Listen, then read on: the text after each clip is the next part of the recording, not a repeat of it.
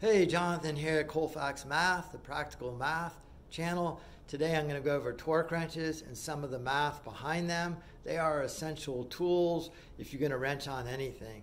I teach high school math and wood shop, and I still wrench on stuff all day long, whether I'm fixing equipment in the shop, working on cars at home, and torque wrenches are a really big part of me fixing stuff.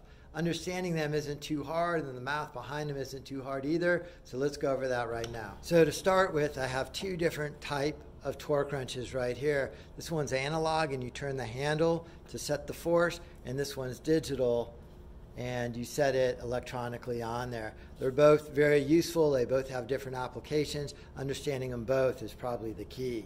They are both 3/8 inch drive, so that's the size of the socket you put on there. They both go from 5 to 100 pounds, and they also are both precision instruments and should be treated accordingly. These are not pry bars. You don't just drop them when you're done with them.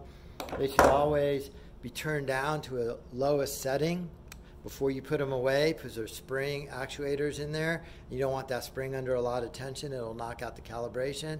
Put them on the lower setting. Put them in the box that they came in and store them in kind of a moisture-free environment. Torque wrench right here. Bring it right up to the camera. You could see on the front there are two different settings. That right there is foot-pounds, and then on the back is Newton meters. So torque is a measurement of both force and a distance. That distance is radius from the center. So the force on the standard size here in the US, foot-pounds. Pounds is how much force you're putting down on the handle, and feet is how far away you are from the radius. So it takes into account the length of the distance from the socket to your center of your hand on the handle where the force is being exerted, and that's what these numbers refer to. How you set the foot-pounds on this torque wrench right here, you pull this back and then this handle spins freely, and as you spin this handle, what you're doing is you're tightening up the spring inside. So you pull this and you spin it to whatever foot-pounds you want.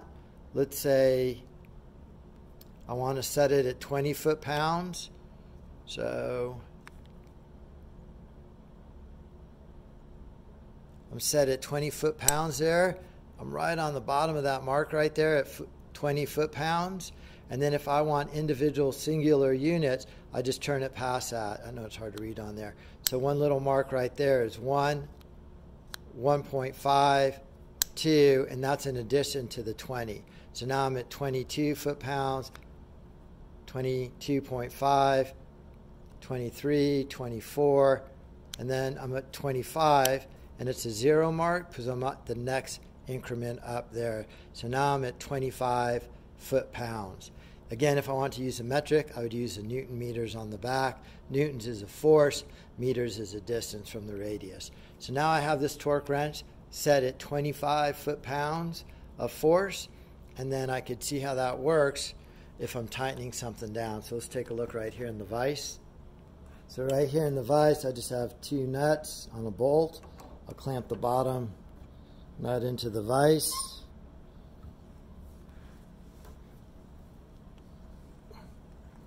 Get a socket, put it on my torque wrench.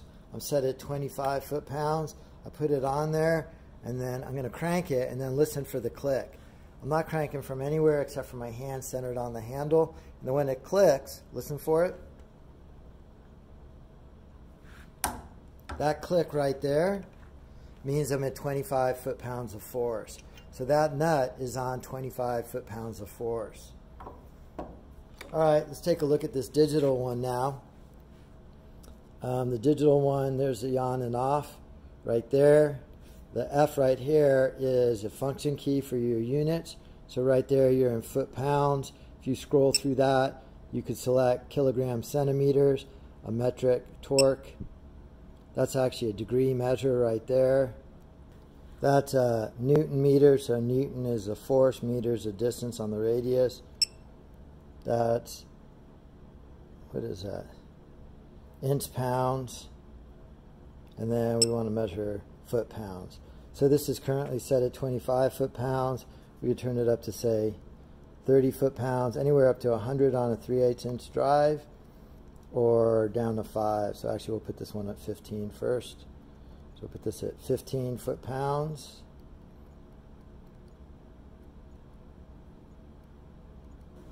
So here's my bolt and nut locked in the vise. Here's another nut screwed right on there. Just finger tight. One cool thing about this is there's a warning as you get close to the torque setting. Can you see that here? Yeah.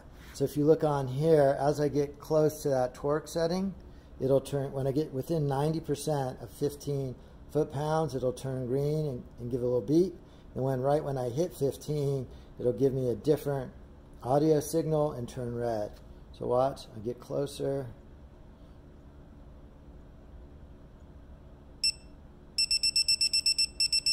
So there's 14, and then once I surpass 15, it turned red and gives me a continuous signal.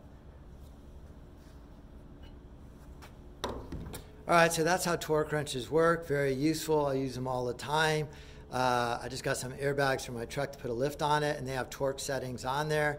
I think I have some video of that. I'll clip that in next. The one other thing I want to mention to you before we go over some of the math behind these torque wrenches is that safety has to come first. You always have to have safety glasses on. You never know when something's going to break and a little piece is going to come shooting into it. I just got an airlift kit for the back of a Ford truck, and here's a perfect example here. These are the bolt-in airbags. You can see right there it has the torque specs right on there. So that's why you need a torque wrench, and it's in foot-pounds. Oh, it's metric too. See that bolt just sheared right there? That bolt broke because it wasn't torqued correctly. It was over-torqued, which led to the bolt breaking. Then on the torque wrench, we have 10 foot-pounds. We'll just crank it till it clicks. Is that a click? Yep, there it is. So now that nut is on that bolt is 10 foot-pounds. Let's use a regular socket and take it off and see if we could do this calculation. So the first thing we need is a length of radius. So we use a tape and measure from the center of the bolt to kind of the center of the force you're applying. So we'll call that a 7-inch radius. So that's the 7-inch radius. And then we'll use a spring scale to take it off. We'll see if I can capture this on film. So we'll hook it on there, and then we'll see how many pounds it pops off at. So go ahead and, it has to stay perpendicular.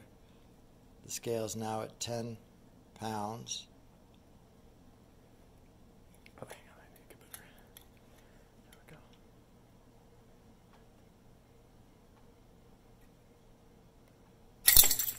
there we go. So I would say that popped at about 16 pounds.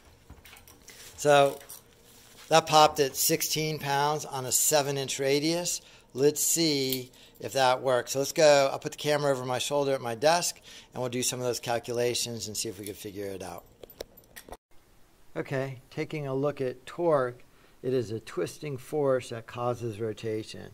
So it's always in the case of some sort of round gear and some sort of lever. And that lever could be a point on the outside of the gear or an additional lever, but it's always about rotation around an axis point. There are two parts to torque. One is the length of the lever, in this case in the US measured in feet, and then the amount of force exerted onto that lever, and that's measured in pounds. So if you can never really create much more force than the amount of weight you have. So, you know, if you were to stand on this and you weigh 170 pounds, you would be creating 170 pounds of force. How long that lever is times your pounds will give you your torque. So torque is foot-pounds. Usually it's actually said pounds-feet, but I grew up calling it foot-pounds. And it's those two different units. So the distance away from the center of the rotation is your radius, and that's going to be measured in feet. And if it's not in feet, you're going to have to convert it to feet. and then the amount of force going down on that lever perpendicular to that lever, or actually tangent to the circle at that point, which would be perpendicular to the radius, and that's measured in pounds. So one example would be, let's say I have a lever out here that is only 6 inches long, and I exert 10 pounds of force on that lever. Well, I have to convert this into feet. So 6 of 12, right? So 6 inches is half a foot times the 10 pounds of force, and that would give me 5 foot-pounds of torque. So obviously the longer the lever, the greater the torque, or the greater the force, the greater the torque. So let's take a look at that example that we did out in the shop. The lever was 7 inches long, and the amount of force on that spring scale, the amount of force, it looked like it said about 16 pounds.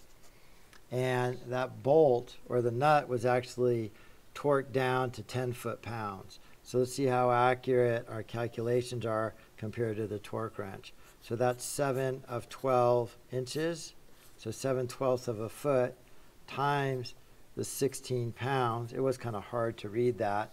Let's see how many foot-pounds that is. So on my calculator, I'm going to do 7 divided by 12.58. I'm going to multiply that by those 16 pounds to get 9.3 foot-pounds of torque. So 9.3 foot-pounds of torque. That's actually pretty accurate to the torque wrench at 10 foot-pounds of force. Certainly this is much more accurate because a lot of our inaccuracies, our measurement wasn't quite accurate because our hands, probably 4 inches across. It was hard to read that scale popping off, but that's the general idea. So just to sum it up, torque is a measure of rotation and force. So it's a twisting force that causes rotation, and it's measured in foot-pounds in the U.S., or in science or in foreign countries, the metric equivalent is Newton meters, but pretty much everything here is still foot-pounds. And if you could figure out the length of the radius away from the center in feet and the amount of force in pounds, you multiply the two together to get the torque. All right, well, I'd really like to hear your comments below if that made sense and where you use torque wrenches.